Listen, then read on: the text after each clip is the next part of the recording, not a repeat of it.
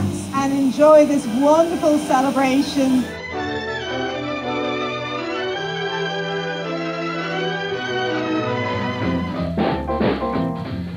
I really had, to me, a wonderful career.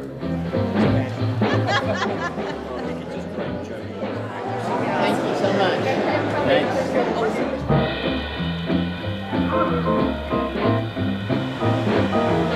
Clarence Brown understood cinema as an art form.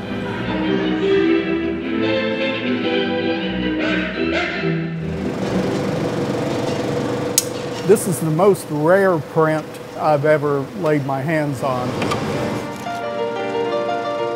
It's fun to be up here to run the projectors again. It's cinema history. This was one of the movies in 1949 that decided to discuss racial issues. I think this project was the one that was the most important project he ever took on. The star of this movie, of course, is Rudolph Valentino, one of the biggest stars of the 20s.